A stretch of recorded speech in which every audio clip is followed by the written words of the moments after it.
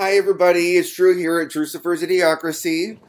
I hope this finds you all happy, healthy, and for those who are in recovery, sober as well. Sorry I haven't been making videos. I've been preparing for my move, but I am nearly all packed. There's just stuff that are going to have to be last minute items. I'll show you my bed right now. Stuff like that. Anyways, I didn't know what to make my video about today. I mean, like always, but my friend is flying in. You guys saw her in a video. Her name is Kelsey. She was on that one video with me and Adam. And she's flying here from Louisville. And she is going to get here late. And I was going to take her to this place here in Oklahoma called Torchy's Tacos. But I'm afraid we're going to be too late. So I'm going to take her to Brahms. And anybody who has ever been through Oklahoma and been to a Brahms will understand why that's a good second choice, because it's specific to the Great Plains area. Really good food, really good ice cream. So I'm really looking forward to. I was gonna take her there for ice cream anyways. So hopefully we make it to Torchy's on time, though, because they have some delicious freaking tacos. If you ever come through Oklahoma, stop at a Torchy's. They have this, they have like crazy names for all the tacos, but there's this one called the Trailer Park. It's fried chicken with a bunch of other stuff, like some spicy stuff. Not too spicy though. And you can make it trashy by putting queso on it. Always make it trashy. It's so good. And like two will, I mean, my mom only eats one, but like two for a guy will fill you up. But their queso is delicious. They also have like a side of black beans. That's really good as well. Or refried black beans. Anyway, sorry, not just black beans, refried black beans. And they are so good. With the chips and queso are good. Refried black beans are good. I haven't tried all of their tacos, but they do have other tacos that are also really good. I just always get the Trailer Park because it's delicious. Anyways, oh, I didn't even think to call to see if they're open. Most places in Norman here are open again. And if not, maybe they'll do curbside service. But it's been a while since I've eaten there, so it'll be cool to go somewhere one last time that I do love eating. Because I leave tomorrow. Oh my god. I'm really excited. One, because I am finally getting to venture out onto my own. And two, all my friends that I've met from treatment both times are there. And I'm just excited to have friends who are going through the same things as me. And not that my friends that I met in my home group in AA aren't the same, but also some of them I don't see all the time. And some of them have like years of sobriety.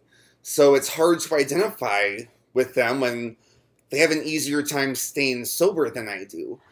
So, you know, with all these people who are new or newer in sobriety, it's like we're fighting the same battle, and so we can commiserate together, you know?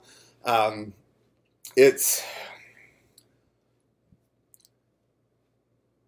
find it easier to be built up by people I can identify with, like, on a personal level. You know, like, going to a speaker meeting where someone has, like, 30 years, I'm like, I find it hard to identify.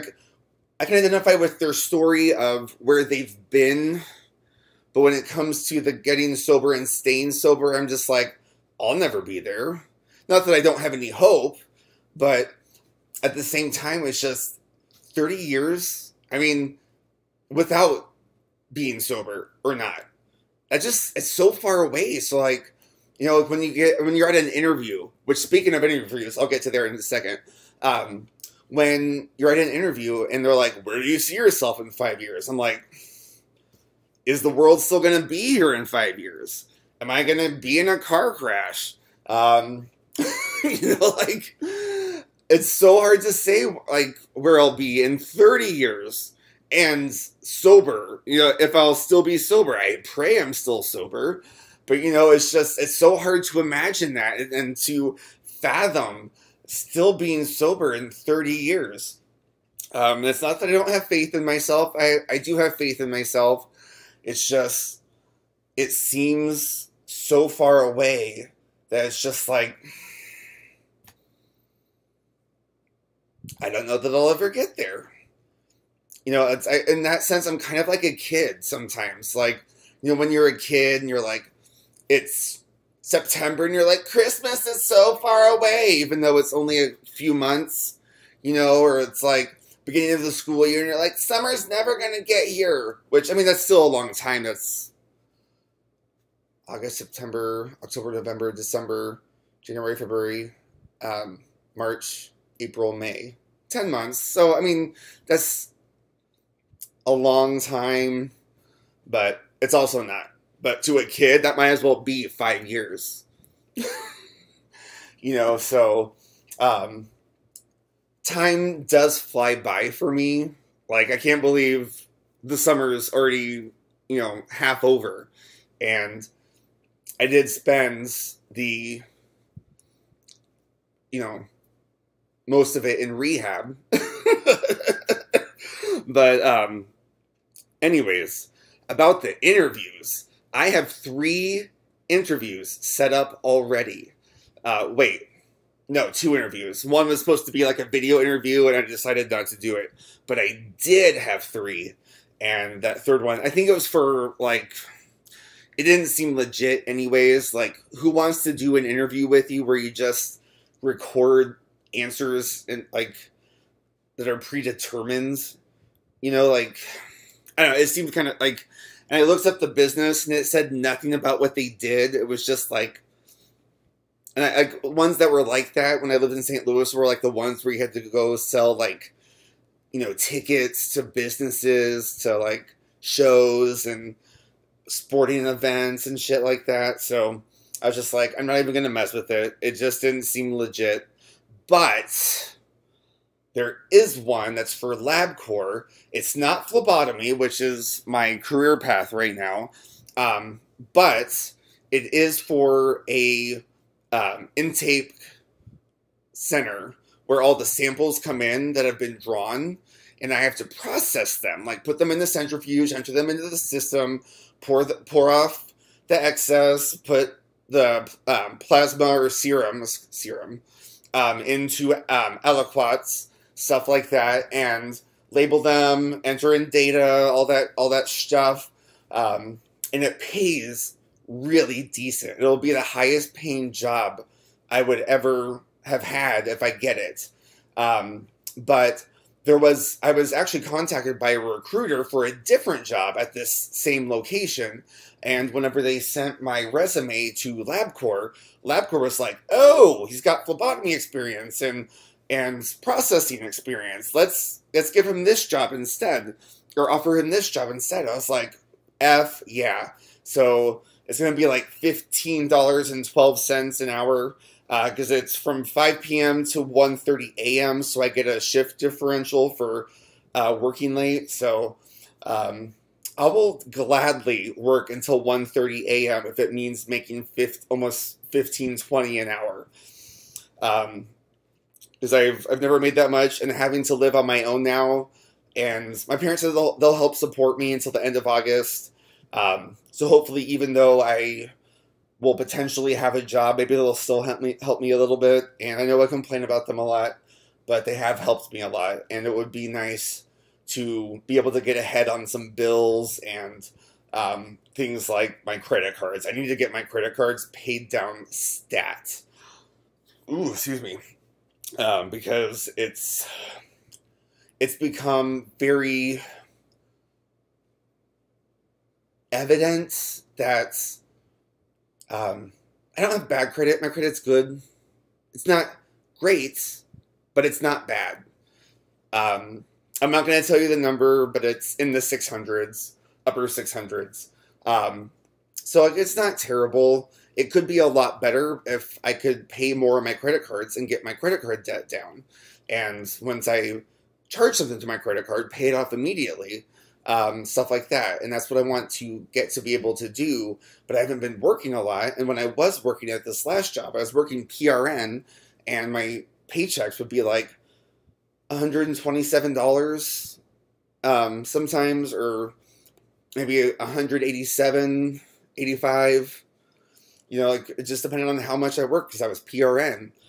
And it was just really frustrating, like, to try to survive working that job. And because I had to be available to work any shift, I couldn't get another job. So it was frustrating. Really, really frustrating. So I fell into using again because I was just so unhappy with that job. And I had a lot of time off, and I could accept or not accept shifts. So if I was high, I would be like, no, I can't work today. I have this going on, you know, and I didn't have to talk to anybody. I would just text. So, you know, it was money lost, but, you know, it's better than going into work high. But I'm going to turn that around and clearly not do that anymore. The only thing that's going to suck if I do get that job with LabCorp is that, like, my social life is going to go down to, like, basically zero, except for at night. Well, not at night, sorry. On the weekends. And if I have any friends who do anything in the morning before work, but I highly doubt it, people get up, eat breakfast, go to work. But I don't know if I have any friends who, like, have days off during the week or anything like that. I think I have one friend, Brooklyn. I mentioned her in my I'm Out of Rehab video from the day after or the day I got out of rehab. I don't remember because I think it was nighttime when I actually got out of rehab. No, the sun was still up. Never mind. I think it was the day I got out of rehab. Oops. I'm going to set my phone over here so I don't keep playing with it and make you guys think I'm jerking off or something. But I think she said she has days off during the week. So if I get that job, I'll still have someone I can socialize with before 5 o'clock. And anyways, I'm going to do IOP once I get insurance there. So I'll be able to kind of socialize because it's still done via Zoom. But I'll get to see people and still work on my sobriety and stuff like that. So it'll be really good. I'll get to see Robin. She and I talked the other day, and that was fun. I'll get to see Hannah. She was a group counselor for like a week and a half while I was in there. So she leads the IOP in the morning, which is when I would have to do it if I get this job. So everyone cross your fingers for me that I get this job because I really would love to get it. It's paramount that I get something sooner than later and something that's not shitty. Anyways, I am glad that I have all of you for support. You've all been so sweet with everything. When I talk about sobriety, when I talk about my life, complaining about my parents, you've all been so sweet and generous with the things that you say, and it's really made all the difference in the world whenever I'm having a rough day or a rough couple days. The other day, I had a really, really bad day, and it had to do with my parents, my friend relapsing that I talked about in that one video, and what else happened? Oh, I had a doctor who won't refill a script, and it's one of, like, my scripts that I really need, and he won't refill it because he fired me because I had that suicide attempt and relapsed. Well, I relapsed and then had that suicide attempt. But he said I wasn't following his treatment plan. He just didn't like working with an addict, because he told me one time before that he wasn't invested in my care. So I think that was his way of trying to hope that I would stop going to him. Because who the hell says that to a patient? I'm just really not invested in your care. But anyways, it is what it is. I ordered some of it from a Canadian pharmacy today, but it says it's going to take 6 to 8 weeks to get here. Now, normally whenever they say 4 weeks, it comes in like a week to 2 weeks. So hopefully 6 to 8 weeks is 2 to 4 weeks. So we will see. Everything else I've ever ordered that comes from overseas during COVID has taken normal time. So if it's coming from Europe, it should take 2 weeks, which is about the average time that things coming from the international pharmacy has taken. So I can survive 2 weeks without my Latuda, which is my bipolar antidepressant. I know I haven't really talked about my mental illnesses all that much. I just touch on them whenever they're affecting me. Maybe I could make a video about that sometime, because I know there are a lot of people out there who suffer and either aren't vocal about it because they're embarrassed, or they just don't like sharing it because of the stigma. Because there is a big stigma when it comes to it, and I've received the brunt of that, especially in the gay community.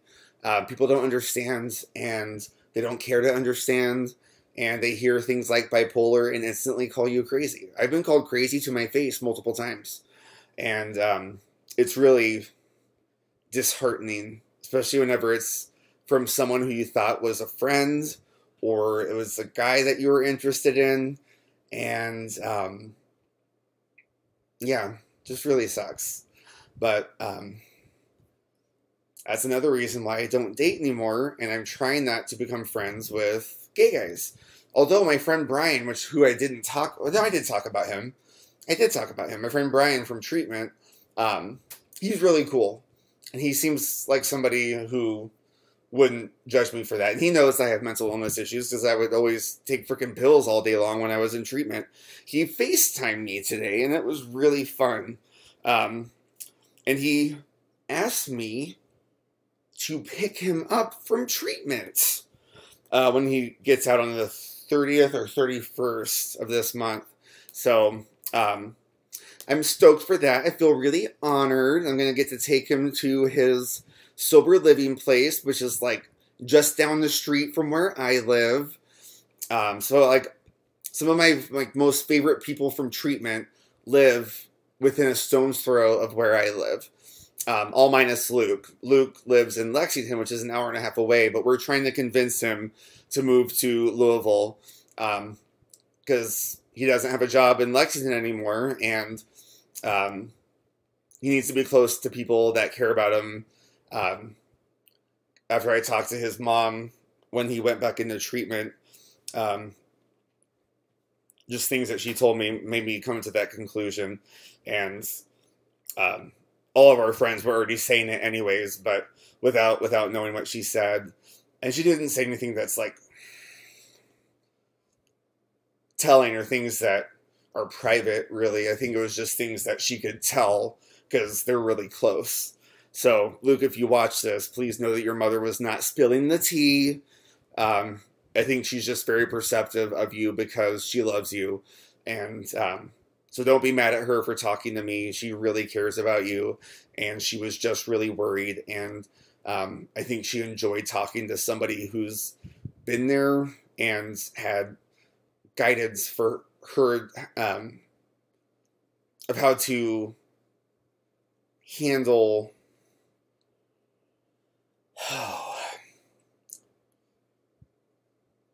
how you should be handled, I guess, and just guidance on how to help you. So that's what most of the conversation was. She wasn't bitching about you. She wasn't,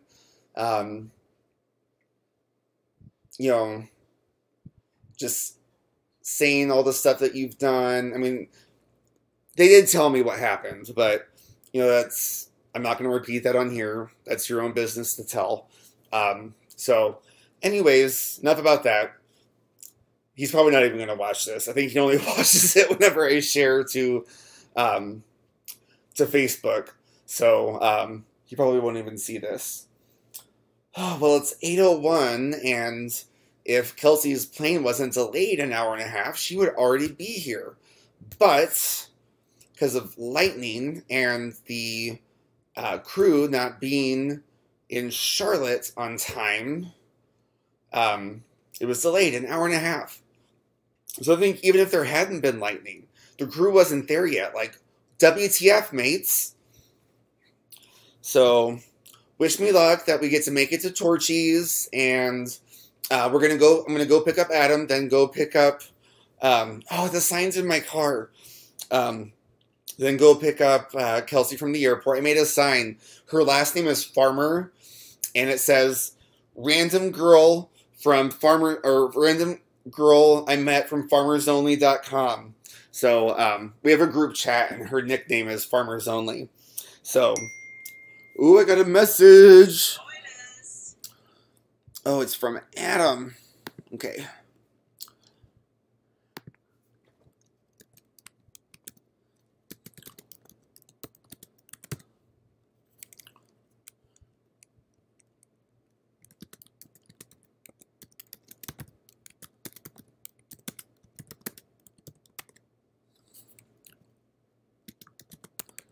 Sorry.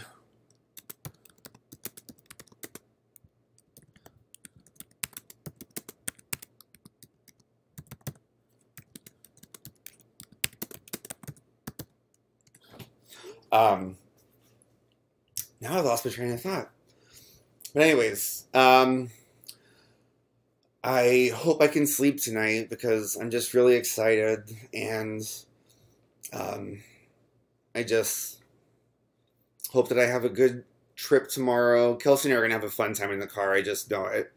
It'll be my first time seeing her in person since I got there May 30th, probably since July 14th, somewhere in there, because we were there only 2 weeks together, but we became fast friends and were hooked at the hip, me, her, and Luke and Brooklyn, and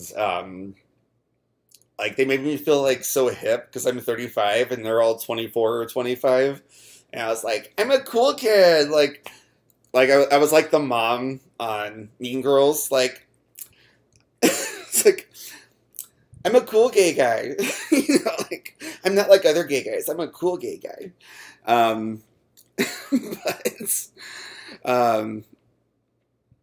Yeah. Those three really made those first couple weeks good. Because I was feeling a little raw after the suicide attempt. And they made me kind of, not forget it, but take my mind off it.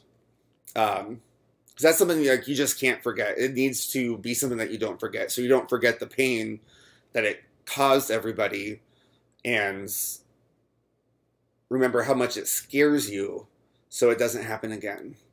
But, I mean, that's, my fourth suicide attempt. So I thought after the time I tried to hang myself that would have been the last, because that was the first one that I was aware of. Before that, I always took pills, and was always really out of it. But this time I tried to take pills again, and I was actually the most close to being successful, the most successful I've ever been. I am all over the place. Damn.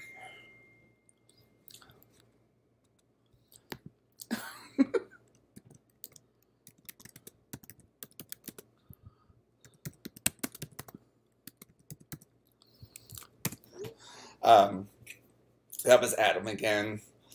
I was telling him about the sign. I didn't tell him what it says yet, but I just told him he's gonna love it. Need to wrap this up so I can post this and get going.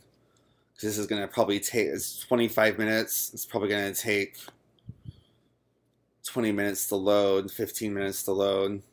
I bet 20 minutes to load.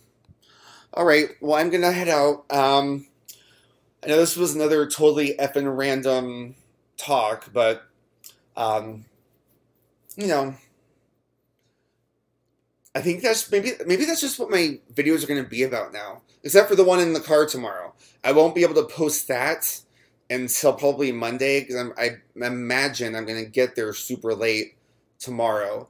But if I can, I will post it tomorrow night. But Kelsey and I are going to be ridiculous on the road and have a good time. So anyways, please like, share, and subscribe. Get me up to those 300 subscribers. I am so close. I think I only have 10.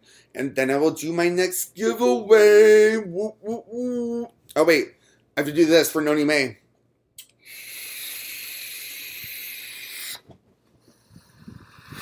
London fog. All right. Like, share, subscribe. Talk to you later. Bye.